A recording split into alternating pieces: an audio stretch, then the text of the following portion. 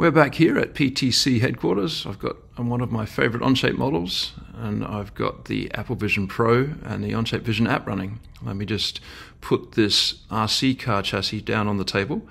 I've finished positioning that. Let's show the CAD materials.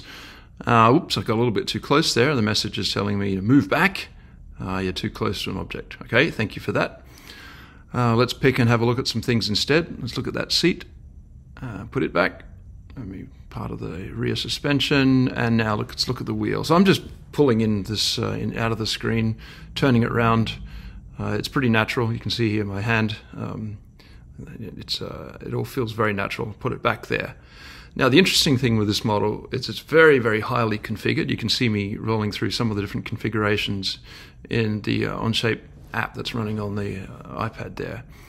Now, I did this a little bit too quickly, so I'm going to have to try this again. What I'm doing is there's a number of different configurations for the position of the top of those front springs. Now you can see here the shock absorbers. You can see at the angle that they're on now. They didn't start at that angle. This is a really interesting and cool thing. Actually, let me probably try it one more time. Yeah, you can see there's a number of different holes that the configuration of the model will put the shock absorbers into.